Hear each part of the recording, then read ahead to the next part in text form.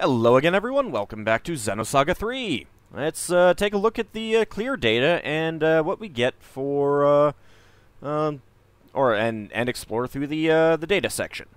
I haven't pointed this out at all, but there is a data option there.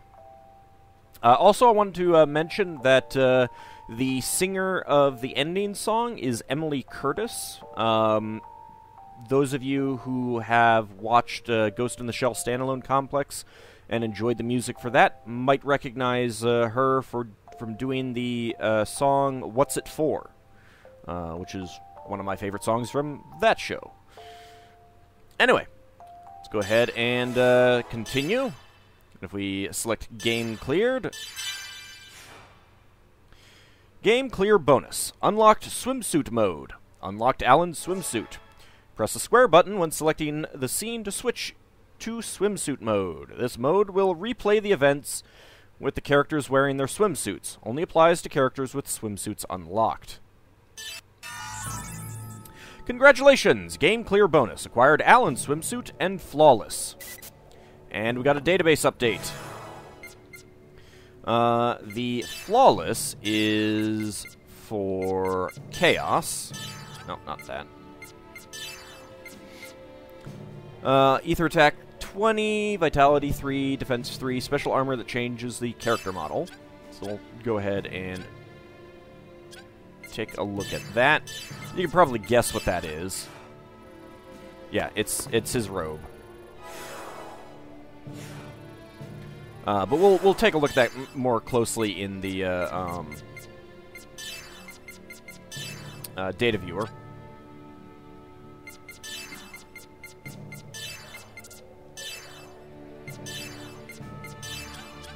And Alan's swimsuit only applies for, again, viewing the,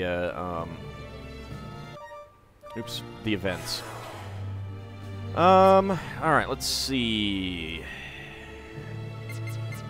Database, by category. Update to Aoi Uzuki. Shion's mother, originally from the Bacillus system, which, despite its proximity to the Federation capital, is largely populated by people from the immigrant fleet. Aoi is thought to possess a trait common amongst the people of Zohar of Abraxas, a compatibility with Udu, latently within her. As a result of this latent characteristic, Aoi became the subject of Udu observation and ultimately slipped into a coma due to the resulting stress. Alan Ridgely. I'm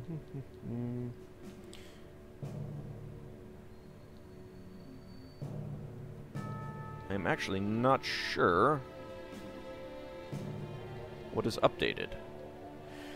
He matures, albeit gradually, through the time he spends with Shion and the others, ultimately showing his manhood by excoriating Kevin for using Shion and KOS-MOS, and brushing away the last doubts in Shion's heart. Although the distance between his and Shion's hearts has drawn noticeably closer since the incident on Mictum, his true worth as a man will be measured from here on, in how he grows closer still. Wilhelm. Probably should just read through all of this. Founder and CEO of interplanetary conglomerate Vector Industries. Having created the UMN, a giant network unifying all of space, he built facilities for hyperspace navigation. The company has become the de facto nucleus of all civilization, with a firm grasp of all the latest technology. Once the Galaxy Federation Executive Committee Director, his origins and personal history are shrouded in mystery. Furthermore, in addition to his official role, he commands the secret order of cloaked figures known as Testaments, attempting to meddle in the destinies of Shion, KOS-MOS, and the others. The only ones to understand Wilhelm's fixation with Shion and KOS-MOS, his purpose and motivation, are the Testaments, and even they may not truly understand his plans. Supposedly, his office is constantly filled with the music of Wagner.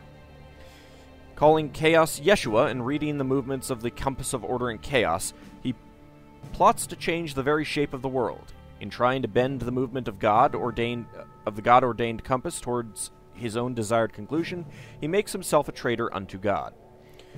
What he is attempting to accomplish can be inferred from the words he once spoke to Kevin as a boy: eternal recurrence. Millennia ago, when the will of humanity resonated with Chaos's power of anima, the failsafe of the universe's destruction was ordained. Wilhelm chose eternal recurrence through Zarathustra as a means of averting that destruction. rewinding time to the past and living in an eternal cycle. Vector ormsed the Testaments and finally KOS-MOS and Xion. He waited until the moment that all the necessary factors were lined up.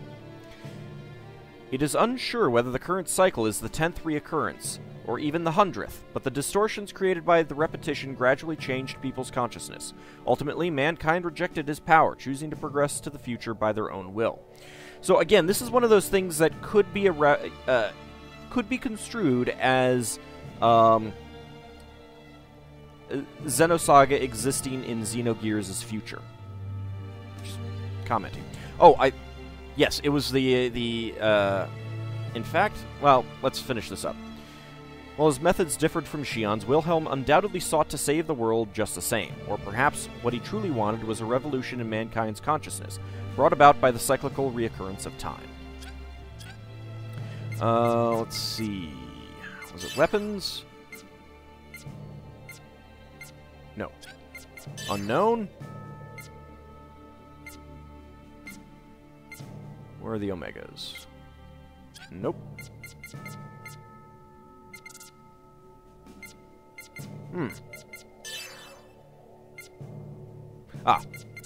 Omega metempsychosis.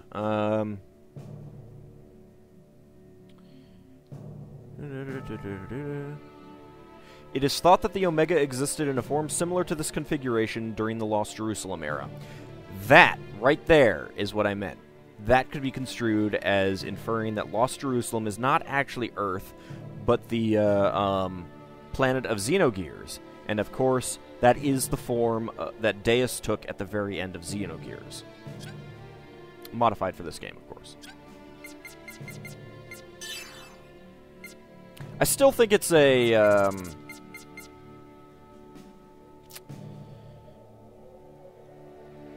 I don't think it's intentional. I mean, well, not intentional. I mean, obviously it's all intentional. I think that...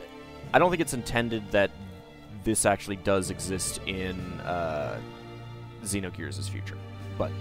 because technically Xenogears exists in our future, too. Let's see. Chaos. He is the human incarnation of anima, a power derived from the collective unconscious and present since the beginning of the universe in this dimension. That's all Jungian, although completely reinterpreted for the purpose of this game. His powers act as a failsafe for all of dimensional space. As the release of his powers would mean the destruction of dimensional space, his powers were divided up into parts by his antithesis, Mary Magdalene, Animus, in the distant past. Anima is supposedly like the feminine portion that exists within men, and Animus is the masculine portion that exists within women in Jungian psychology. I don't fully get it. It's not like getting in touch with your inner feminine side kind of thing. It's more abstract than that, and using the terminology can be a little bit confusing by today's standards kind of thing, but I don't know. It's been a while since I read much on Jungian, and I never really read much.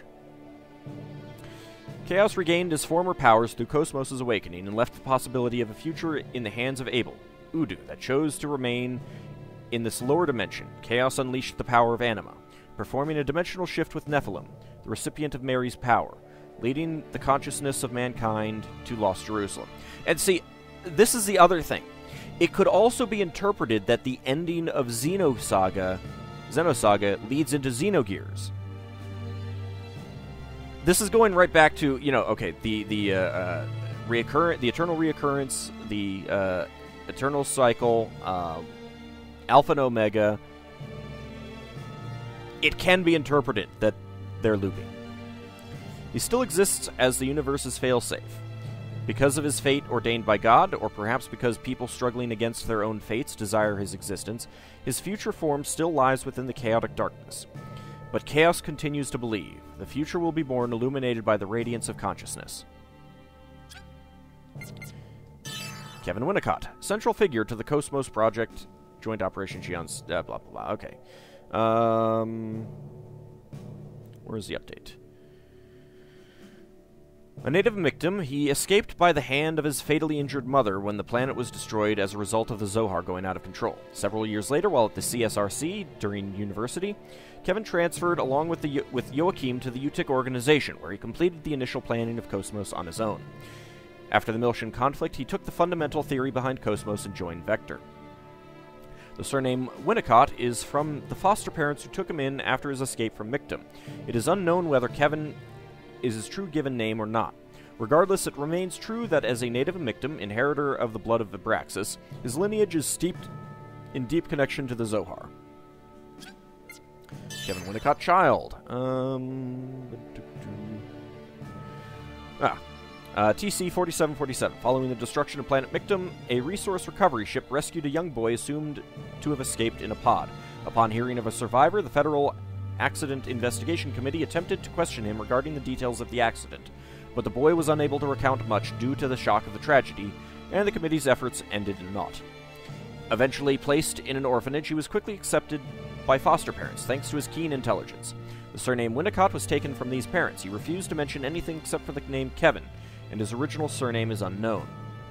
Reports from the orphanage confirm that he carried a pendant thought to be a memento of his mother. His foster parents died in the ensuing Miltian conflict, in which realians across the galaxy went berserk.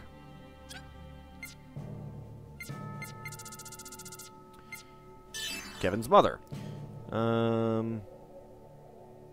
She became a Gnosis at the time of Mictum's destruction. The pendant passed on from Kevin to Xion was originally a possession of his mother. Its composition the same as that of Mictum's underground ruins, Zarathustra, which leads one to believe that either she or her husband were not only descendants of the people of Zohar, but in addition had a deep connection with the ruins. KOS-MOS archetype.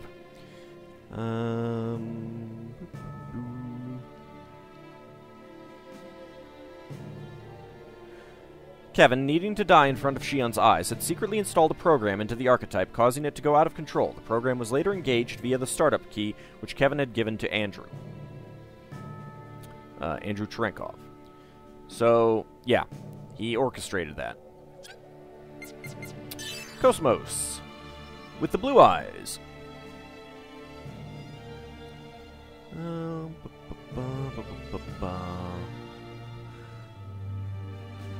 Why were KOS-MOS' repairs that took place on the Miltia of the past within Xion's deep memory a type of imaginary space reflected in the real world?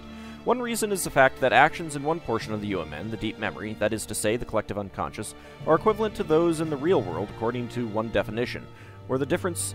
Oops. Oh, you can actually, page down that way. Did not know that. After all this time. Where was I? Are equivalent to those in the real world according to one definition, where the difference is strictly subjective, brought about by the observer's recognition of it as such. Though KOS-MOS awakened as Mary Magdalene as a result of Telos' defeat, Mary's original memories and characteristics have undergone a transformation, leading to the creation of an entirely new personality which is both Mary and not Mary at the same time. This is fundamentally analogous to Sakura's transformation into Momo. The battle over, KOS-MOS falls into an eternal sleep and drifts, like the passage of time, through the emptiness of space. A blue light penetrates her battered and faded figure. Perhaps that light will be the cause of a new awakening. Xion Uzuki.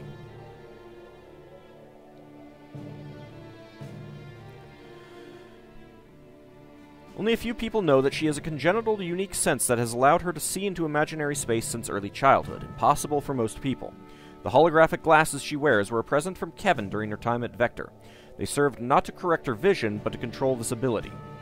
However, as this sense of hers is not active all the time, and she has gotten used to it, she removes the glasses when they present an inconvenience to her daily life.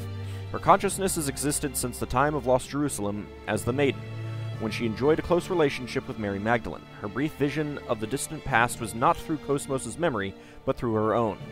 It can be deduced from KOS-MOS' last words that Xion's former self died as a result of being caught up in some larger occurrence, and that KOS-MOS, Mary, had been unable to protect her. After discovering Alan's feelings for her on Mictum, Xion took the first step towards her independence. Xion, for whom Kevin's existence was so large that it had occluded Alan's feelings for her until then, might have felt that Alan, who lived in a world entirely opposite from her own, could better provide her heart a place of respite than Kevin, whose circumstances mirrored her own. A traveler headed to Lost Jerusalem, the end of a journey spanning thousands upon thousands of years, setting out from a new dawn to rebuild the world, the intersection of countless consciousnesses, and what awaits them here. Ziggy.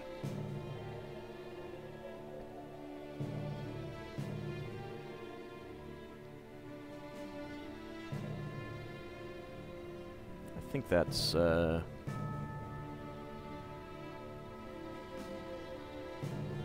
It is possible that Ziggy's heart knew peace for the first time after Voyager was sent away after the destruction of Mictum.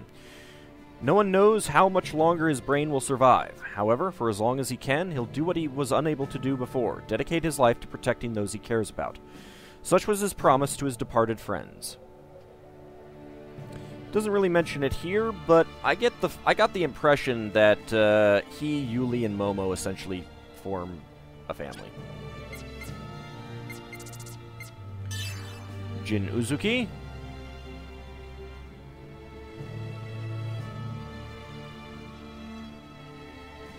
While he shared a deep connection with Pellegrini during his time in the Federation military, they never walked the same path again due to differences in their relative stations.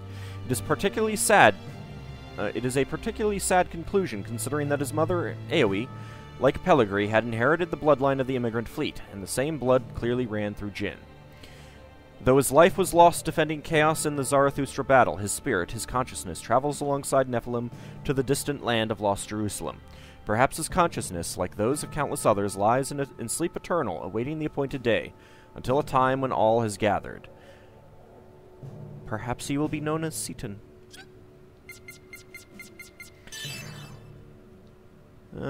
Sergius the 17th. Sergius, like all people of the Zohar, possessed the ability to make contact with the faint waves put out by the Zohar. But as an Ormus Patriarch, his power was stronger than normal. It is believed that this is what allowed him to control Proto-Omega remotely. However, his powers were not as fully awakened as those of the test subjects kept in Labyrinthos, who had made direct contact with Udu. Telos.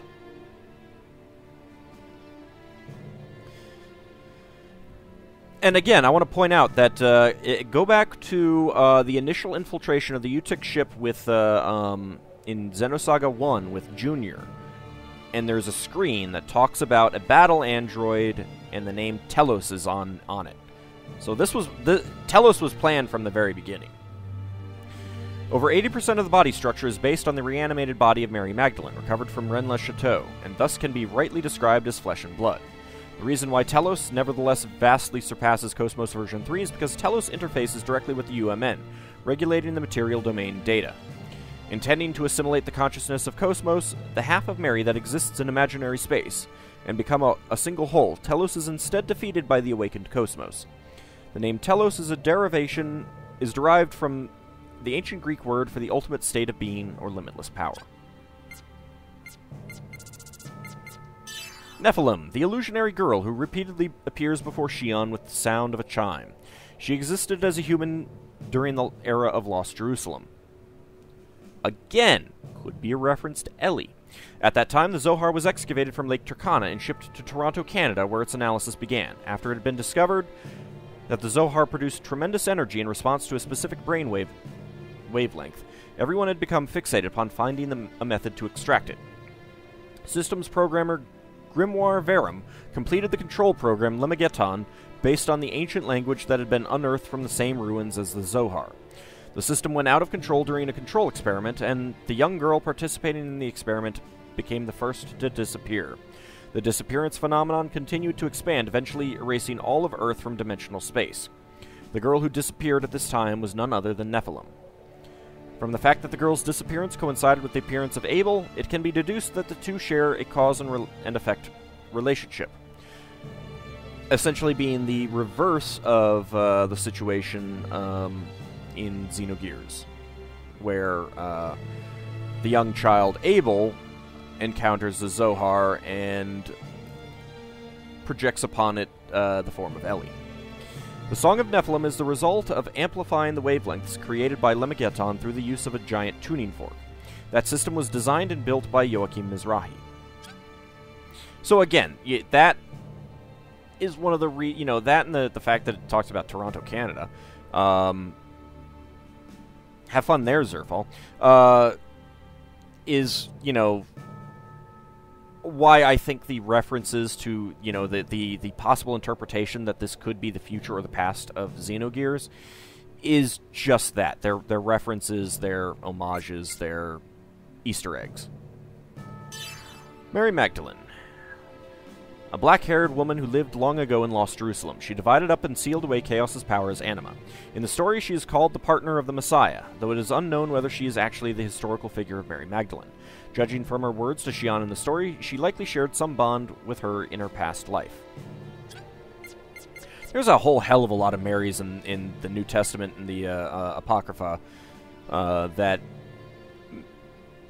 are named Mary. It's crazy. Pretty damn common name.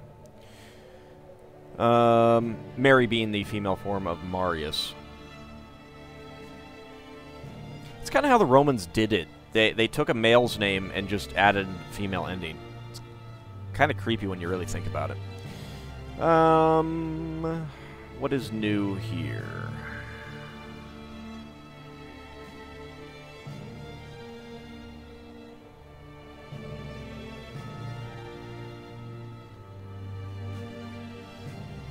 Actually, I think that's all new.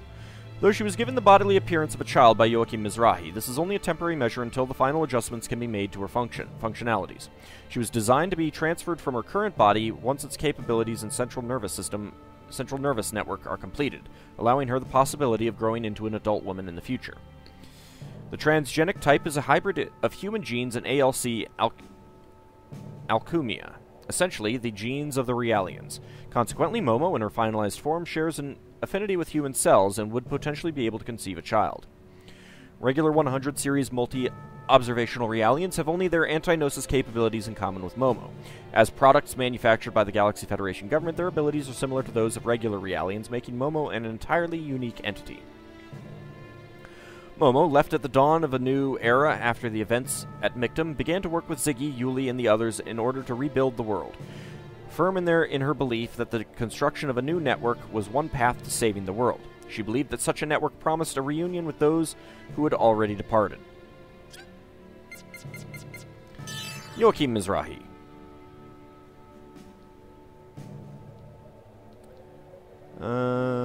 What is new?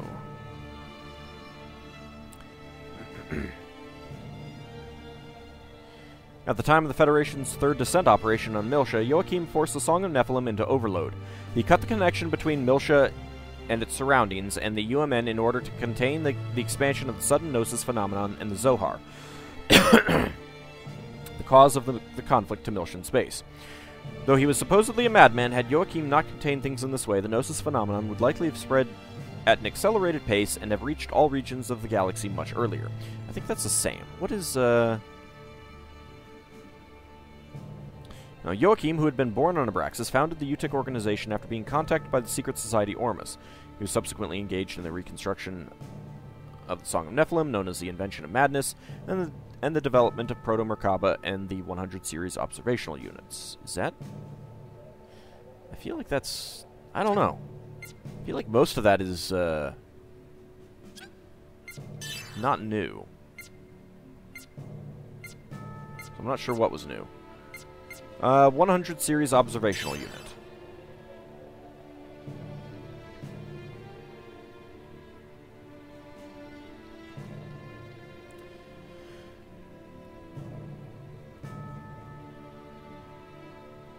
That's all. I recognize all of that.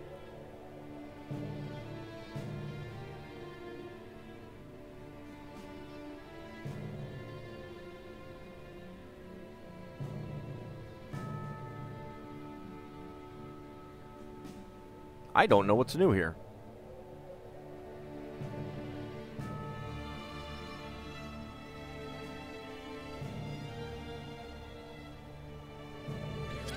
I literally do not know what was new there. That all looked old. So it was probably just like one tiny little thing. Archon Cathedral.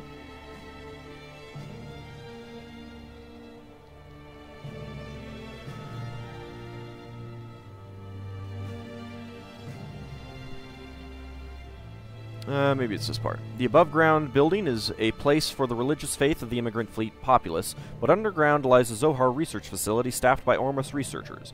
In the heart of the underground ruins, there exists a room made of a crystalline material that only AuldDragon cardinals are allowed to visit.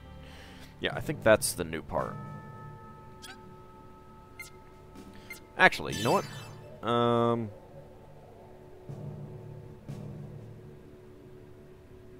Okay. It is said to have its beginnings with the ancestors of the immigrant fleet who first drifted to this planet. Within a giant crack in the earth, they discovered underground ruins believed to be related to the Zohar. Here, they built a facility to research both the ruins and the Zohar. Alright, so that existed before they colonized it, which is interesting. Rennes Le Chateau. The spherical landmass that appears in the story is not a chunk of land from Lost Jerusalem floating in space. It just appeared that way after the Rennes Le Chateau part made a direct spatial attachment to the area of space near Mictum. This happened when Lost Jerusalem, which had been shrunk down to Planck scale levels, returned to normal space together with the appearance of Abel's Ark. However, as Rennes Le Chateau's spatial continuity has been cut off from Lost Jerusalem, it cannot strictly be defined as a part of Lost Jerusalem. A tomb lies deep inside. Kevin collected the restored the body of Mary that was resting within, turning it into Telos. As an aside, Rennes Le Chateau is the name of a small village in the south of France. Said to be the home of Mary Magdalene, it is the source of many legends and traditions, including stories about the bloodline of Jesus and the Holy Grail. Whether the Rennes Le Chateau in the story is the same place as the real-life Rennes Le Chateau is unclear. Probably not, and I'm pretty sure that those stories about Mary Magdalene are probably very late era. Or maybe not very late era, but they're late. They're late. They're not later editions.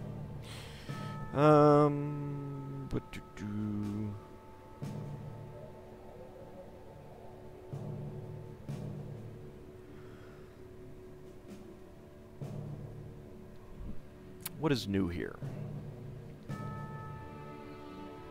God, I hate it when there's like a little tiny bit that gets changed. I literally do not know what is new here. And nothing looks new there, so I'm not going to even read it. Organizations. Immigrant Fleet.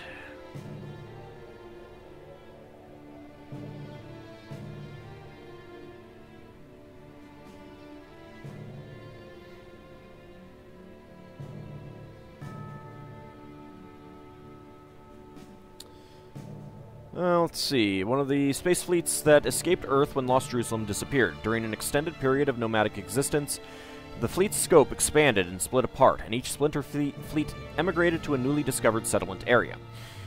At the start of the TC-4000s, it reunited with another fleet that had escaped from Earth, a group that had already formed a united organization of nations in the form of the Galaxy Federation. The two groups began mutual exchanges, but their historical backgrounds and cultural disparities were too much to bridge. Most importantly of all, the immigrant fleet was in possession of the Zohar. This led to a history of wars and truces that has repeated itself countless times. In the story, the immigrant fleet is mostly perceived as identical to AuldDragon, but this is not always true. The influence of AuldDragon doctrine has been diluted amongst some immigrant fleet splinter groups, and many have begun their own form of self-rule. These groups have advanced a policy of reconciliation with the Federation, and they would later join the Federation organization. It would appear that the immigrant fleet does not consist entirely of pious worshippers swearing allegiance to AuldDragon. AuldDragon.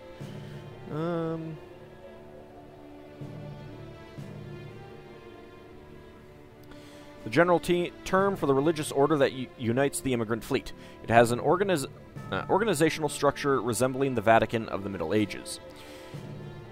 Although, again, considering that it uses patriarchs, that's not Catholic. It was established long ago during the Lost Jerusalem era, and already existed as a group by approximately AD 40. Its main goal was to protect the sacred relics and the words of God that had been left by the Messiah. It holds different doctrines taken from the world religions that would later break off from it, and carries out its own set of sacraments. So again, it's pretty clearly indicated that Ormus is not actually from Catholicism, it's pretty clearly from the Gnostic faiths, which of course were declared as heretical, and etc., etc., etc. Alright, that's about the only thing there. A lot of stuff here. Vessel of Anima. The Vessel of Anima is, so to speak, half of Chaos's body. Chaos himself is something like a fail-safe device for the universe. In other words, when the consciousness of space begins to go out of control, Chaos has the ability to expunge it, along with space itself. The Anima is the expression of that power. Long ago, half of Chaos's body, the Anima, was decoupled from Chaos by Mary, and made into the Vessels of Anima. This saved the world from destruction, but also caused half of Mary's body, the Animus, to be dispersed across the area of the collective unconscious, in other words, the UMN. Abel's Arc. A perceptual phenomenon that is the lower dimensional, tangible form of the imaginary space consciousness of the higher dimensional being Udu, Abel. It is a perceptual phenomenon in the same way that the Gnosis are, but it is also a completely different form of existence. Abel's Arc, Udu, observed Albedo's consciousness during the fall of Old Milsha. It later took in the Zohar as a connection point in order to more steadily observe the lower dimension. After Shion's awakening, the Ark's imaginary space transformation accelerated, reflecting the consciousness of mankind. Detecting the operation of Zarathustra, an anti-higher dimensional system constructed ages ago, it took the planet Mictum into itself. This action was not taken in an attempt to destroy Zarathustra, it was purely trying to observe the changes in the consciousness of the lower dimension. E.S. Asher. Chaos and Junior's unit, customized for Junior's use. A versatile unit capable of handling both ground and air combat, it is prepared with weaponry that can handle all aspects of battle. It is equipped with the Erde Kaiser's generator as an auxiliary unit. Though auxiliary, the generator, originally fully tuned to operate the Erde Kaiser, outputs a ludicrous amount of power, enough to operate all weaponry trouble-free at full spec without a Vessel of Anima. As it escaped from Zarathustra, the Asher restarted itself through this generator, despite having lost its Vessel of Anima. The generator is also outfitted with a self-destruct device to keep its secrets protected. No mention of it actually blowing up. E.S. Judah, the only one that we never actually fought. Kevin's unit. Its forte is close-range mobile combat. Again, not that we saw it. It is equipped with 2 knives that can directly access the UMN's physical phenomena structure in order to cut any material presence in 2, making it practically impossible to defend against. The only countermeasure is to access the UMN structure in the same way as Kevin, and to block it over there. However, that is only possible for those limited few with that ability, in other words, those qualified to pilot ES units. Consequently, one can see battles between ESs less as involving direct combat between physical phenomena, the material world, and more as essentially attacking and defending in the world of consciousness. Inquisitors.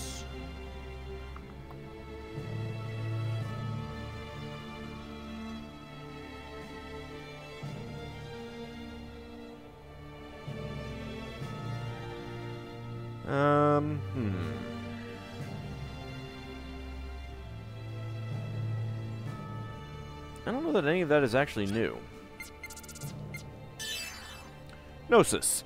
Non-physical beings that exist in another dimension, perceived as aliens from the viewpoint of mankind. Ordinarily, they have not materialized, so physical attacks do not affect them. When they have materialized, their constituent matter seems to consist of things like water and sodium hydroxide. Why such matter would hold hostility against the human race is unclear. Well, we're mostly water too. They have many types of external appearances. For the sake of convenience, they have been named after mythological creatures. Since they exist in imaginary space, cut apart from normal phenomena, all attacks on them using current weaponry based on the laws of physics are ineffective. Okay, I'm pretty sure we've read that part. Space in this world is made up of normal space and imaginary space, placed on top of each other. If you picture normal space as matter or the body, then imaginary space can be seen as consciousness, or the mind. The word gnosis refers to all forms of existence in imaginary space. All things, not just humans, have an imaginary space component, so things like the Gnosis planet, which appears in the story, also exist. In imaginary space, all consciousness is in a state of full awareness, allowing things like another person's animosity, for example, to be directly experienced. If a human comes into contact with fear held by imaginary space and chooses to escape or reject it, he or she is nosified. At first, it would appear that they can act in groups, but each one moves with its own consciousness of rejection, dissipation, and proliferation. They could be seen as wandering in search of a kind of salvation. One could say that this consciousness of rejection and dissipation is putting all of space in peril. Wilhelm is attempting to concentrate all of this, the negative consciousness of mankind, into Zarathustra, and to awaken the eternal reoccurrence in order to return once again to the world mankind hoped for. 13th Key. The words Telos uttered to KOS-MOS. It is believed she used the words in reference to a key that is indispensable to Wilhelm's mission, the 13th key, related to the awakening of the 12 vessels of anima and the final stage of Mary's revival. Compass of Order and Chaos. The Compass of Order and Chaos has the ability to display the flow of consciousness in the entire universe through Zarathustra, acting as the terminal point on Mictum. Wilhelm used the Compass of Order and Chaos to transmit the data collected by Program Canaan to Zarathustra. Zarathustra, a device created by people in ancient times. The giant compass-like object is something like a control terminal. The main body is actually the crystalline structures that spread out beneath the surface of Mictum. Shion's pendant, which has the same structure, is its control key. It was originally created with the goal of invading the world of God, but Wilhelm, who has the role of protector of lower-dimensional space, bringing lower-dimensional space to its conclusion, added its functionality as an eternal reoccurrence device. In order to set off eternal recurrence, one must have control over the power of God, the power of chaos, the awakening of each anima, as well as the guidance of Mary, who shares an emotional bond with chaos, has all been for this purpose. As observational terminals for God, Abel and the Ark, i.e. Udu, need to be sealed in lower dimensional space. Consequently, the ability to induce them toward Zarathustra can also be added. Testament. Wilhelm's aides. Each wears a different color of cloak. They are the post-death form of Kevin and the others. However, they are not reincarnations, but beings that have slipped the bonds of normal space. Oh, so they're Ator and, cave dwellers. Their bodies. They can exert the abilities of accessing normal space from imaginary space, their consciousness, and controlling its physical phenomena at will. By controlling physical phenomena, they also act directly upon the perception of those in normal space. You could see them as if they were actually there, even though your retinas would not be receiving any photons. Since they act directly upon the perception of their target, they will not appear in photographs or videos that rely on the action of photons, though they can act on those devices to appear in them. Once long ago, a group of people that reacted purely to Chaos's anima power, whether these were previous incarnations of Jinn, Virgil, and Voyager, or the consciousness of other people entirely, is unclear, guided the world to destruction. Why Jinn?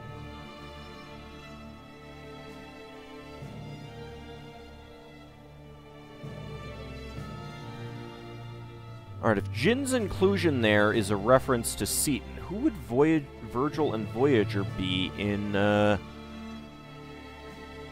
case of, Xenogears?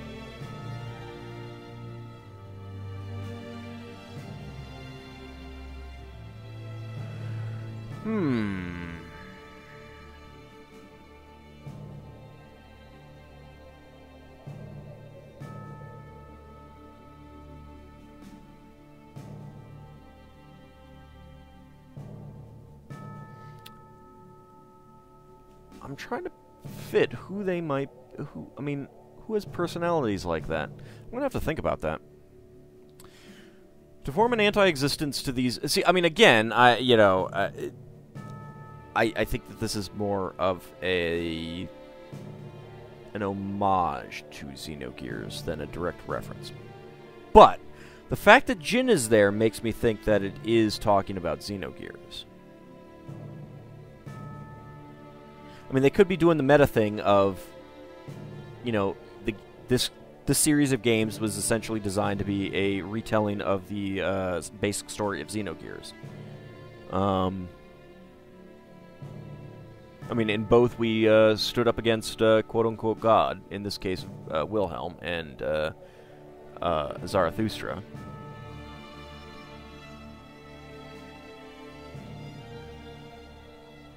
I mean, I don't think that Virgil and Voyager would be references to any of the party members.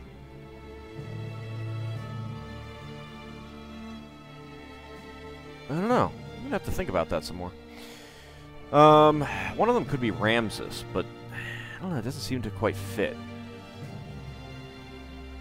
To form an anti-existence to these people who reacted purely to the power of anima, the fail-safe of the universe, the consciousness of people were controlled and made to enter opposed phase, resulting in the birth of the Testaments. Wilhelm does not need to shift everyone into opposed phase in order to achieve his goal.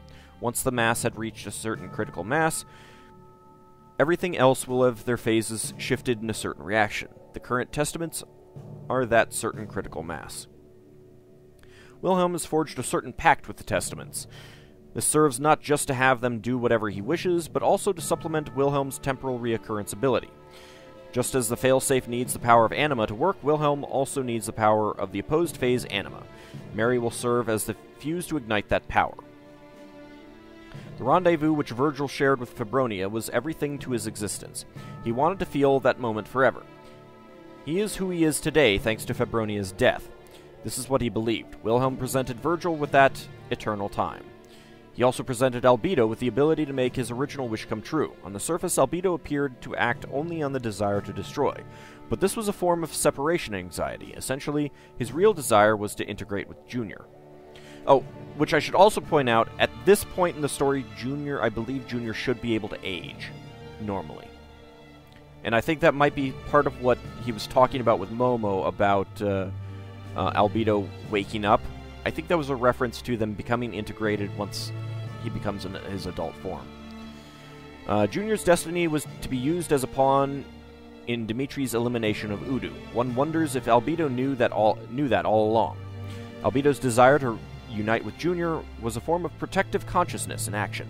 With the power of a testament, he could face off against Dimitri to protect Junior and ultimately realize his original goal of sharing a consciousness with Junior and gaining eternal rest. This is what Wilhelm presented to him, and that is what made him act. Proto-Merkaba. Let's see.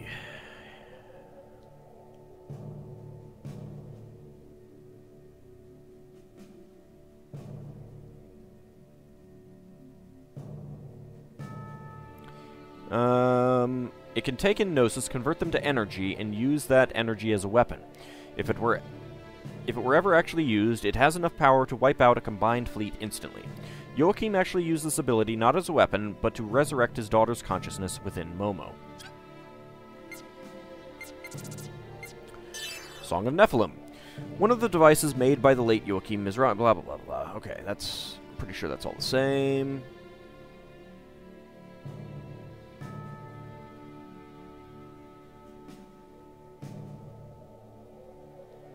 The Song of Nephilim are the words of God that were recorded in the Y data, one of the relics. A man named Grimoire Verum analyzed these words to create the program known as Lemageton. Joachim reconstructed a fragmented version of this. That's the same.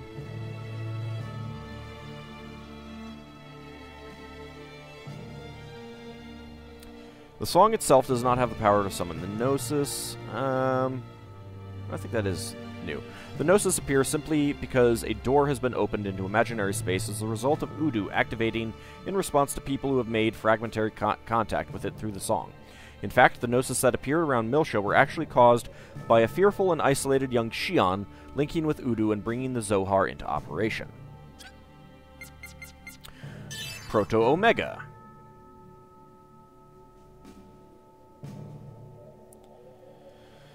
Let's see.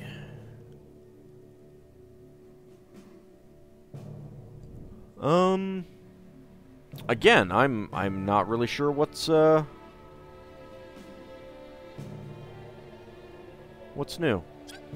So whatever. Pendant. A crystal pendant worn by Shion, originally a memento of Kevin's mother, who died when he was young. It was given to Shion by Kevin. It appears to have a pink object buried inside of it, making it no ordinary crystal. This object is a petal from a flower Kevin raised together with Shion as a child. He sealed it into his mother's memento as a cherished memory of his time with Shion.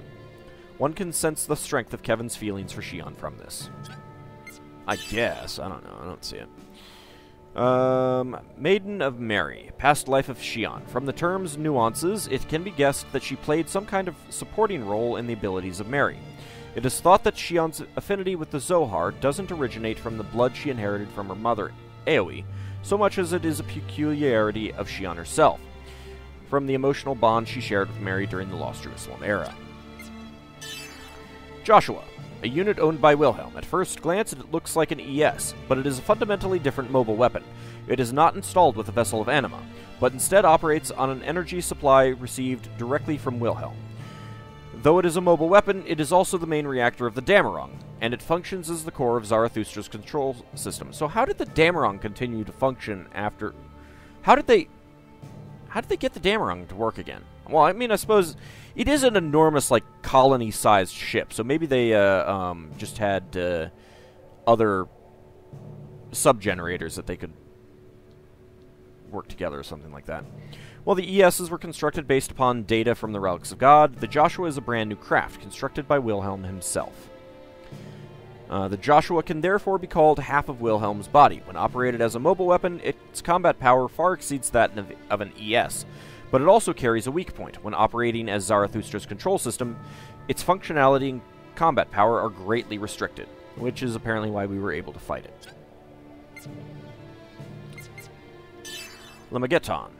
A Zohar control program that can create certain specific specified wavelengths, constructed by vector programmer Grimoire Verum during the Lost Jerusalem era. These wavelengths affect not just Zohar operation, but also apparently the appearance of Gnosis. Grimoire used the wavelength to control Gnosis and set off Gnosis terrorism incidents. Lemageton was fragmented into pieces during the Miltian conflict and was later scattered across the UMN. Half a year ago, Grimoire... Okay, that's new. I mean, that's old. Whatever. In fact, Lemageton is part of the ancient words that were left behind by a certain man. Words that Grimoire analyzed and made into a program. The man who left behind these words several thousand years ago is Chaos. And why data? In actuality, the data is a record of the words of God as inscribed by a person in ancient times. Joachim's analysis of these words was what enabled him to produce a multitude of research findings. Part of the recorded data includes UMN transport code for Old Miltia, closed off 15 years ago. Is recorded inside the data. Okay, that seems redundant. Someone who obtained this code could not only be able to gate jump to Old Miltia again, but would also be able to obtain the original Zohar sleeping on Old Miltia. Alright, that's normal. That's old. Alright, I think that's all old. Alright, so that's basically all of the updates. And that took a little bit longer. I completely forgot that that was going to be a thing. So I don't know. Maybe I'll put this on after the data viewer, because people are going to be more interested in that, I'm sure. And I'll call this an episode here. Maybe I'll put them up on the same day. I don't know. Something will happen. We'll figure it out. See you next time, everyone.